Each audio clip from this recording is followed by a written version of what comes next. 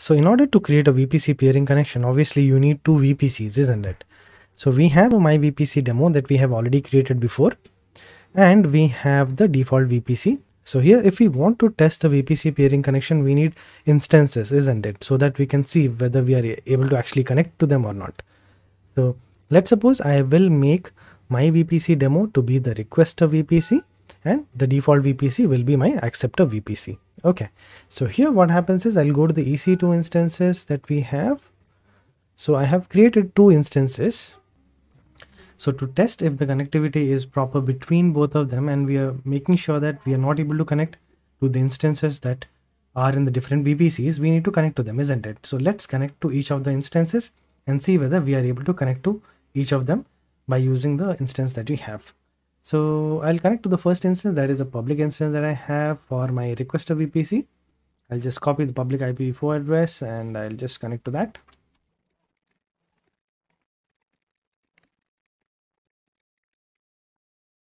Yes, I am able to connect to this one. So that is 10.032.112.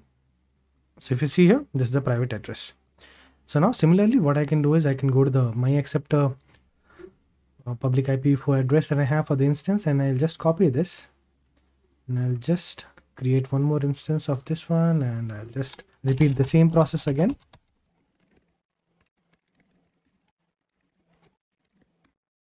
So we are able to connect to this one as well. So if you see, the private IP that I have here is 172.31.32.186. So let's keep them side by side. So this one is the my default VPC.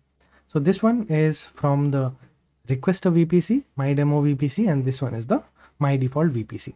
So I can just use the same IP address and I can try to connect to this one. So if I want to connect to this instance, I need the SH key, isn't it? So what I'm going to do is I'm going to create the EC2-pem key here, key.pem, and I'm going to copy the key that I have and I'm going to paste it here.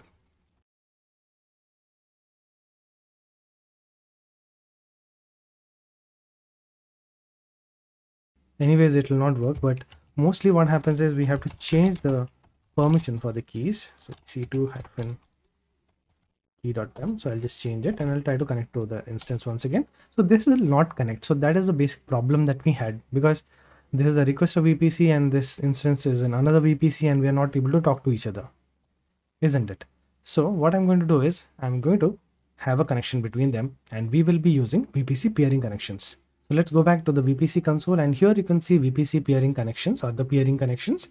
So you just need to click on peering connection, and I had already created a peering connection before, so don't worry about it. I can just click on create peering connection, and here you have to provide the name my peering to. So whatever name you want, you can give it, and here you have to select the local VPC to peer with. So this is your requester VPC. So what is our requester VPC? It is my VPC demo. I'll select this. So now it has been associated. So this is the CIDR block. And the next one that you have to select is, so if you have a specific requirement like it is in another account, you can choose another account here, or if suppose the VPC is in another region, you can also make sure you select this one and choose one of them. So now what happens is you have selected the options here. You have to just choose the VPC that you want to have as an acceptor. So our acceptor is default VPC, so I'll select this.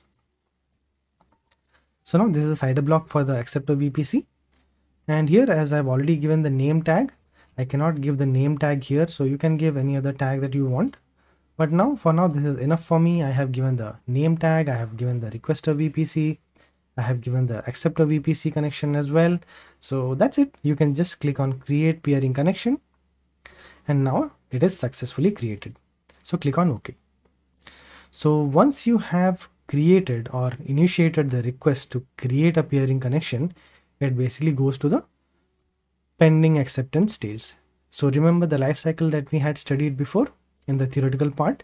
So why is it still in the pending acceptance state? Because we need to accept it, isn't it? So right click on this one and accept the request. So here you have the details of the requester account ID, the acceptor account ID, and you can just click on yes, accept. And now what it is telling is your VPC peering connection has been established. To send and receive traffic across this VPC peering connection, you must add a route to the peered VPC in one or more of your VPC route tables. So I have to modify the route tables, I know that, and I can just click on close. So now it has become active. So our condition that we had that it should be accepted has been accepted and it is now active. Here, as I'm owner of both the VPCs, I am able to do this. But let's suppose you are working in a bigger organization and you have a VPC that is not a part of your same account. You have to request the one who is actually owning this VPC to make the acceptance criteria perfect and to accept the request that you have. So he will do it for you, or he or she will do it for you. So now as we have to add the routes, so before this I can go back to my same instance again and I can just check if I am able to connect to the instance. Still no.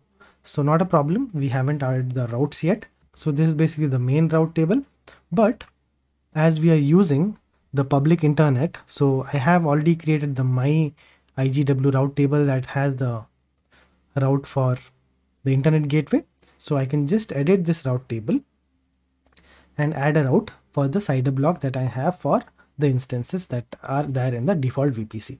So what you can do is you can just add the CIDR block. So I don't remember the CIDR block, so I have to go back and check for the CIDR block again. So this is the default VPC.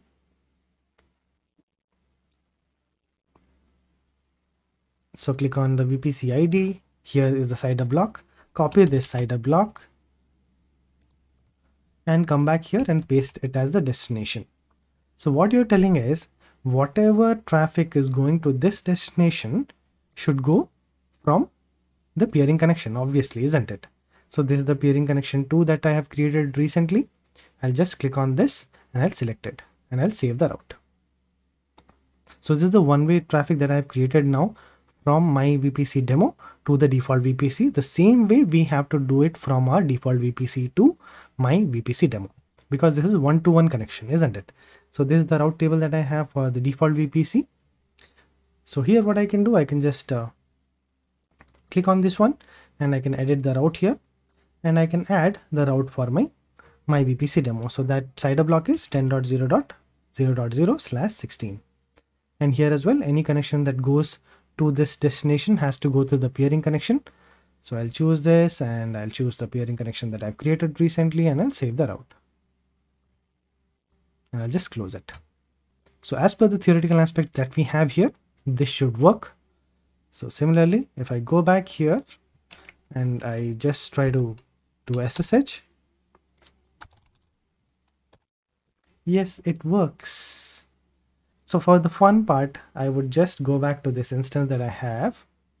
So this is the one that is in the default VPC. So I'll go to the home. Sorry. I'll connect to this once again. So cd home PC2. Okay. So I'll do ls, not a problem.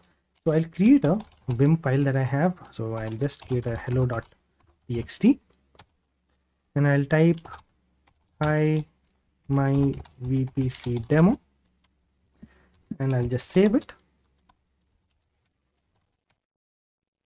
And I'll go back to this one and I'll do a ls.